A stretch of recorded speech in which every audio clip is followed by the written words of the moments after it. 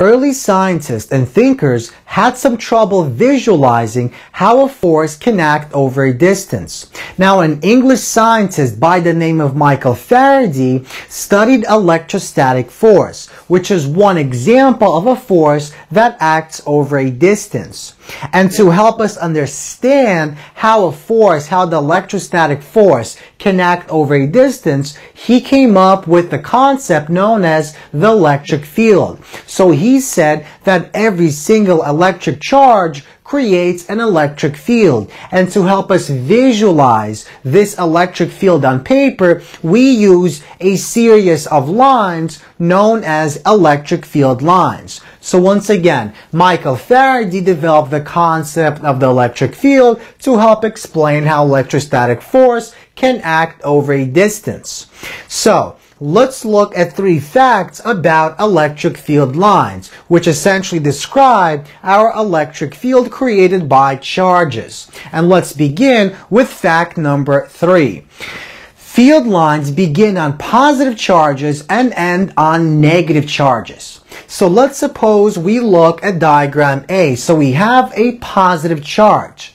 So according to this fact, this states that field lines begin on the positive charge and extend radially outward in all possible directions as shown in a following diagram. Notice our arrows are pointing outward.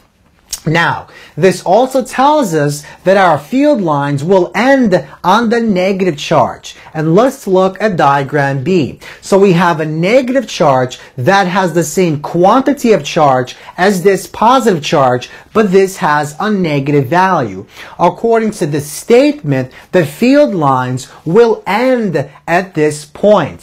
So that means our field lines extend radially inward when we're dealing with a negative charge. Now, let's continue.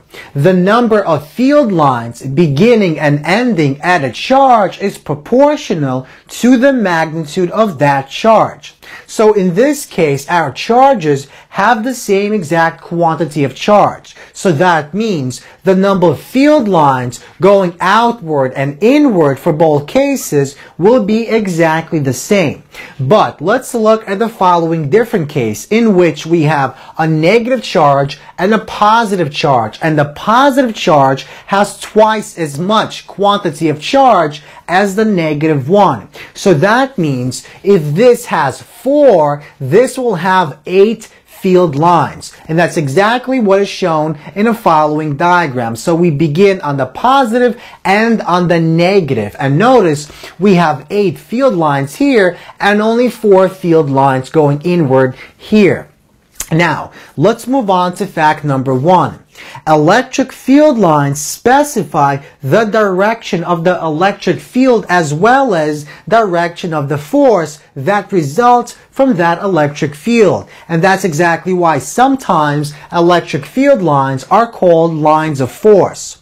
So the force is always tangent to the field lines at that particular point.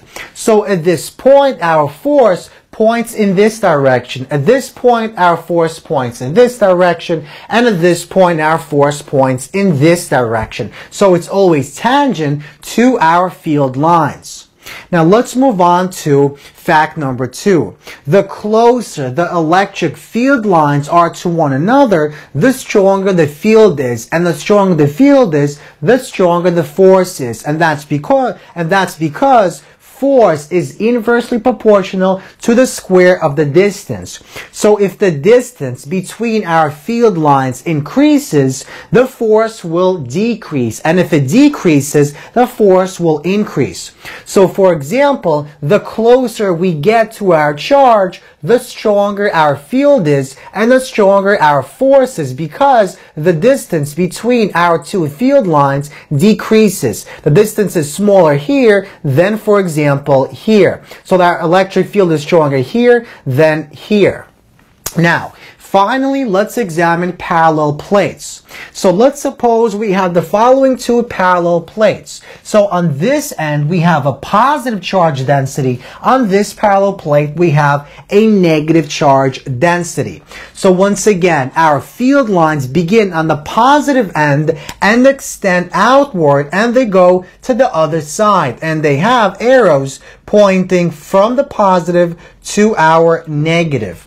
Now, the electric field lines between the parallel plates are parallel to one another and are equally spaced in the middle region and fringe outward at the ends. But if we examine this region, we see that our electric field in this region is uniform, and we were able to show that in a previous lecture. So in fact, the equation for the electric field between two parallel plates in the middle section is given by this equation. So we take our density or charge density and divide it by our epsilon naught. So this epsilon naught is simply the permittivity of free space. It's a constant, and the sigma is also a constant. It's the charge density.